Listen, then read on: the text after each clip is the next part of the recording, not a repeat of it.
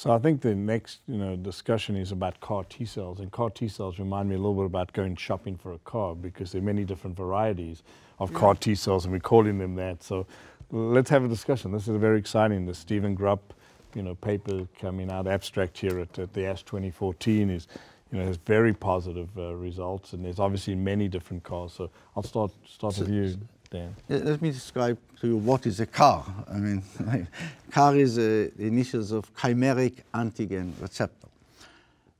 It's modifying the autologous cells, again, with like the blinatumomab is doing it, but it's done outside the body. You take out the T cells, and you genetically engineering them by inserting a new gene that is composed of a part of the antibody that targets the CD19. So it's the same target as blinatumomab, but also has moieties that activate T cell function.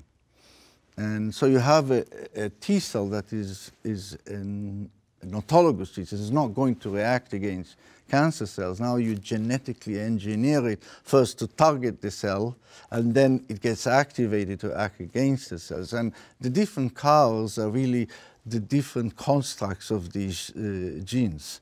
So it's very technically sophisticated.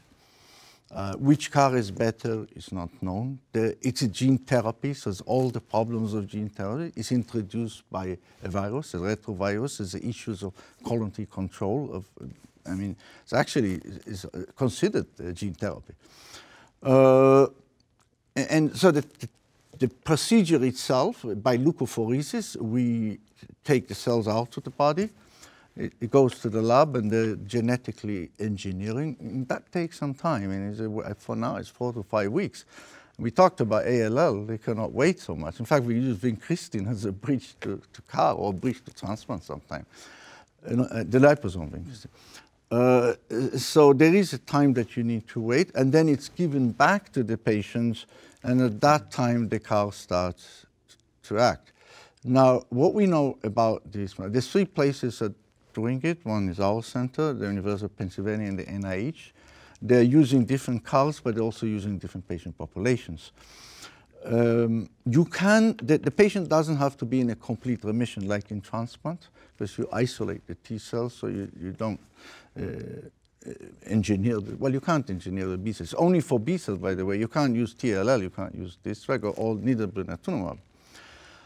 And the response rates in all studies are very, very high, 80% response rate. So as a proof of concept, this is an extremely active treatment. And it's more active. Now, blinatumomab is a drug that you give it, and once you stop giving the drug, the T cells stop acting. Here you're infusing the patient's old cells, and they remain for months, and they continue to fight against. And one of the questions is this modality can cure patients. In our center, we see that they lose these cells over time, and we still don't think it is a curative approach. In the University of Pennsylvania, they think some of patients are cured, and the longest patient has been about 2 years out. Yeah, but they also find that you can identify the T cells that were molecularly changed, genetically changed. But they also treat most of the patients as children, and ours is adults. So let's just stop for a second and go back and say, you're giving these cells, but it came with a cost, the cost of cytokine, so that's, release syndrome. So tell me about that, or maybe let's explain that. As a person who's been in the trenches of this CAR, it's not an easy treatment. The immediate toxicity is even more than transplant. You don't have the GVH, that's the big benefit. And the main toxicity is the cytokine release syndrome, which is because these T cells are activated and they act against the leukemic cells, there's a release of a variety of cytokines, for example, IL-6, interferons, IL-1, at very high concentrations, and they cause a syndrome which is very similar to another syndrome as well, macrophage activated syndrome, and it's presented with fever. And if it's only fever, these are the mild ones. But those who get the more severe ones, and it's about half of the patients, develop a clinical picture of septic shock, but without bacteria. Hypertension, half the patients are in the ICU. They're intubated. And that's temporary because this storm, it's a fight between these normal cells and leukemia cells. And it's really a storm. The patients are sick. The second side effect, and I think that's something we need to resolve, is the neurological side effect. And it presents as seizures and as altered mental status. It's not just like